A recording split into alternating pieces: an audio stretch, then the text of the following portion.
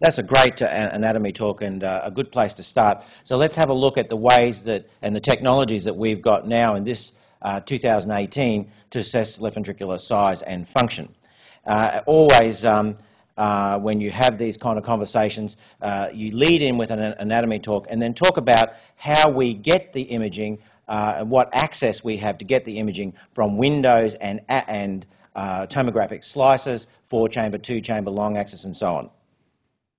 So in echo, which is probably the entry-level imaging for most people, we take our imaging usually from the outside of the chest. And our key imaging ports are places where the heart is closest to the skin, where there's very little lung and where you get the best contact and sound wave transmission. So parasternal, up near the roof of the heart. Apical, obviously, down from the ventricles looking up. Now, remember, the apical views are available to us because when you lie a person on the left side, the apex virtually touches the ribs. And so that's it gets lung out of the way and makes for best contact. Subcostal is good, particularly when people have emphysema and bad lungs, and that, in general, are you looking up through the liver. And sometimes we use suprasternal views, mostly for the great vessels. Remember that the lingo goes that we talk about the axis of the hearts in terms of long axis, and this is a standard now for everybody who discusses hearts even in other modalities. Short axis in orthogonal to these long axis views. Now, in terms of chambers, when you're trying to explain this to people, chambers are obviously chambers for 2 ventricles and 2 atriums, but the aorta is referred to a chamber in these views, hence the 3-chamber and 5-chamber views. So let's start with that most basic of images, the parasternal long axis view, and this is the entry level where most people will have their first view. Now, this parasternal long axis view, as taken by echo, is, as you know, tomographic, and is taken as if you are standing at the person's left armpit. So that even though the imaging, the actual microphone is in parasternal space, you're looking from the left side. So the sternum is up here, the head is up here, the feet are down here, and this is the descending aorta. So get in your mind, as you take that picture, the perspective. And let's put that perspective next to a CAT scan. So this is the tomographic slice, and this dovetails in very well with Sean's talk. This is the tomographic slice of a parasternal long axis view. If you could put your finger into the TV here, you would be touching the ventricular septum, and when you activate Live 3D, this is the same picture, the parasternal long axis view with the septum and the infralateral wall here, but this surface just in there, if you're touching that, that's the ventricular septum. And so you know that in terms of perspective that you're standing in the person's left axilla to do that. Always remember that there are structures outside the heart which can give you landmarks, in particular the descending aorta and often the vertebrae here. And in fact, often the left atrium in the bigger left atria actually touching the vertebral column. But take that parasternal long axis view and left to right invert it, as I've done here on the CT scan and I've done here on the picture. Same picture, same parasternal long axis, and if you now, by inverting that, you're now standing in the person's right axilla. And so if you put your finger into the TV of this picture and touch that wall there, then that's the lateral wall of the left ventricle. So try and, in your mind, dovetail the 2D tomographic slices that you're getting with the 3D anatomy. When you turn the transducer square to the long axis, you get the short axis, obviously. And this picture, these pictures are always taken in transthoracic echo as if you're standing at the feet. So you're looking at from the apex of the heart up, and the lateral portion of the heart, which is left atrial appendage and so on, is to the right of you here, and the medial portion of the heart and the ventricle is to your left. And you know it's medial because anything that's got RV in it, by definition, is to the medial, and anything that's got the left atrial appendage and so on is to the lateral. Let's have a look at that picture in comparison to the CAT scan now. And so this descending aorta, which if you look at this, and in many a person will be, and it's a bit cut off here, but often is tubular below the short axis, is almost completely at right angles to the short axis of the left ventricle. You have 2 pap muscles, which we learned some new names for today, anterolateral and posteromedial, but I would encourage you just to even simplify that and just call them respectively lateral and medial. It's just too complicated, and at the end of the day, all we have to know is it at the lateral end of the mitral valve and lateral side of the heart, or the medial. Lateral, of course, being supplied by the circ and the circumflex, and the medial supplied by the right. Tipping that parasternal short axis views, you can get going southwards and northwards, you can get other cuts outside of the left ventricular cavity. Then if you move the probe down to the apex, obviously you get a 4-chamber view, and let's have a look how that slices. So the 4-chamber view is again taken from the feet. All transthoracic echo, you should imagine that you're standing with your perspective as if you're looking from the feet, as with CAT scans and MRI. And so in this view, the left ventricle is to your right on the television and the right ventricle to your left. And if you could put your finger into the television there, you would be touching the anterior wall of the heart.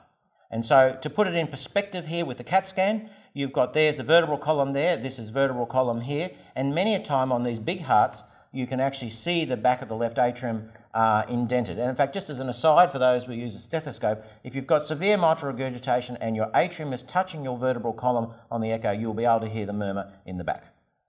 If you tilt northwards from that same apical view, you will bring in the aorta, which is what we refer to as the 5th chamber, obviously not a chamber, but the 5th chamber, hence the 5-chamber view, but also, again, taken from the feet.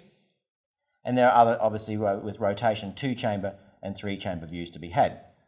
2-chamber view here is looking basically from the left side, and if you watch here, the descending aorta is again perpendicular to the 2-chamber view and is often tubular in this picture. Now, transesophageal echo, same picture, same 4-chamber view, is actually taken from above. And so in this view, which is upside down to the last one to the transthoracic, is taken as if you're standing at the head, because the spine is over here and the descending aorta is over here where the P is there, the esophagus is obviously just there, and so your perspective for transesophageal echo is exactly opposite. So there's the anatomy. Now, how do we measure the function and the dimensions of the heart? Well, everybody knows about ejection fraction, and it's a stock standard measurement which just about all of cardiology operates on. And originally it was measured from 2D and, from M mode and other ways, but Simpson taught us that basically if you get the volume of the left ventricle, which they calculated originally by measuring lots of different coin shapes, stacks there, and integrating them tracing the black-white interface, you would end up with a volume such that if the volume of your heart when it was full was 87 millilitres, for example, and when it's empty it ejects down to 31 millilitres, then your ejection fraction is the big volume minus the little volume divided by what you started with. So in this case, 64%. Very straightforward. But it's got some functional limitations and it's particularly operator dependent. It's really operator dependent on basically the black-white interface. It's also dependent on the fact that you have to be able to track for regional wall motion variability using the language of hypokinetic for a partially contracting segment, akinetic for a non-contracting segment, and dyskinetic for a segment which is contracting, expanding while the rest of the heart is contracting. No! So the Simpsons is not perfect. That was Bonita Anderson who gave me that slide. She likes the Simpsons. So sometimes you can't quite see the heart, and particularly I would challenge anybody in the room to be able to get some useful information out of that. So we are now able to inject these compounds, so-called echo contrast, Definity, and Sonovist, and so on. And these tiny gas-filled bubbles will go through from a venous injection through the lungs. They don't get sieved out by the lungs, and will opacify the left ventricle and turn a fuzzy picture like you just saw into a very clear picture.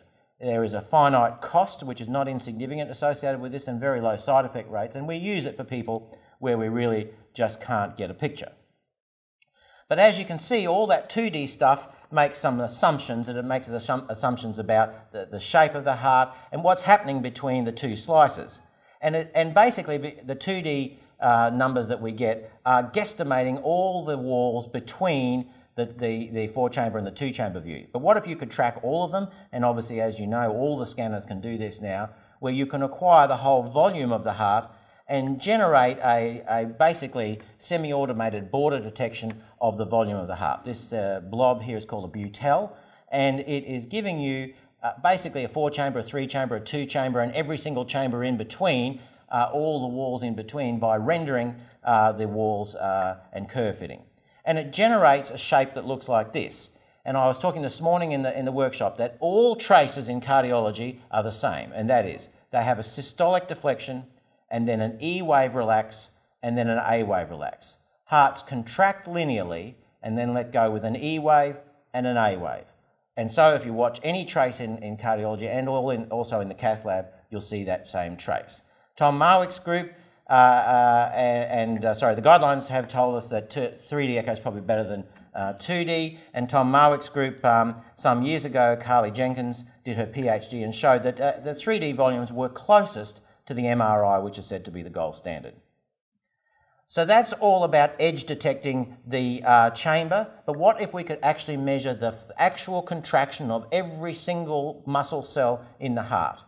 And so what if we could tell the fractional compression or the fractional shortening, and I'm not going to use that word anymore now, but the fractional loss of length of each part. And I'm going to tell you that it works out that all human heart muscle contracts by about 20% during systole. So if you look at a whole heart, it gets 20% shorter. If you look at 1 centimetre of the heart, it gets 20% shorter, say 8 millimetres. And so it turns out that human hearts basically get shorter by 20%.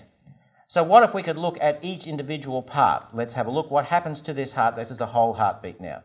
So the heart starts at 100% of itself, and the computer refers to this as 0.0, and shortens by 20% in systole. As I said, linear contraction. And that takes some energy, and some myocytes contracting and so on, and actin and myosin shortening. Then the heart relaxes as systole is over and the mitral valve opens, and blood rushes on in to the mitral valve like these commuters on the Japanese subway, sort of wandering on in with the mitral valve. Then, once that first early rush of activity occurs, the heart is sort of full and the muscle has relaxed about 15 of those 20%. And so, not much action or filling of the chamber at this stage. Quite taken by how optimistic this lady is. Keeps trying. And then at that last bit, in the last bit of the diastole, that last 5% of contraction is let go of, and atrium contracts. And if you just watch this lady, this is the atrium trying to contract, push the last bit in, she goes back up the pulmonary vein. So that's a normal heartbeat. Linear contraction of about 20%, let go by 15 for your E wave, let go by the last 5 for your A wave.